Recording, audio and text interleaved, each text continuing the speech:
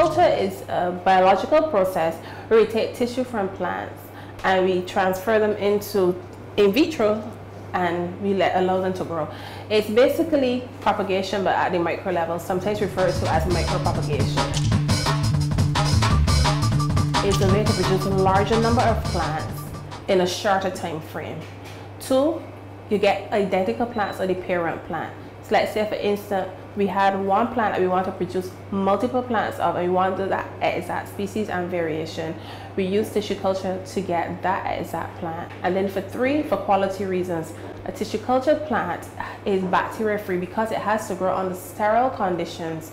It is bacteria free, so you have a healthier plant. The 3 main steps are initiation, multiplication, and root formation. Initiation, it starts from the outside. So we have plants on the outside, and these plants obviously have microorganisms from the outside. So these plants are treated, and then they're brought into our preparation room. We take parts of the plant, explants, and we either take the leaves or the stems, and we treat them. We treat them chemically using 10% bleach or surgical alcohol to clean them, all done in our preparation room. We move from the preparation room into the transfer room on the laminar flow. On the laminar flow, we cut up these plants into small fragments, tissue to get the tissue, using either the leaves or the stems, and we place them in tubes already sterilized, and we place them on the media. This media has all the nutrients and hormones needed for growth and development. After that stage, I'll bring them into the transfer room, and they stay for 4 to 6 weeks for growth. Then we move to the multiplication stage. The multiplication stage is where we take this same one plant and we carry it back on the laminar floor and we cut it into smaller plants. So one plant could produce, say, 5 more plants, and let's say that's in 4 to 6 weeks. So if we start with 100 plants, in 4 to 6 weeks, we end up with 500 plants. The root formation, we take these plants back on the laminar floor and place them in a new media, a media with special hormones specifically for rooting purposes.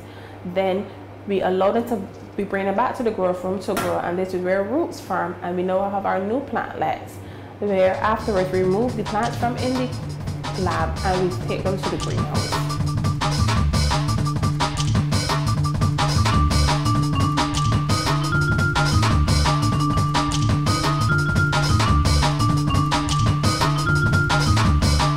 If we have our customers demanding, say they want 100 chrysanthemums or 1,000 chrysanthemums, we specifically will work with the chrysanthemums. So it's basically about demand and supply. It will also benefit the public because when they have tissue cultured plants, they know that their plants are disease free.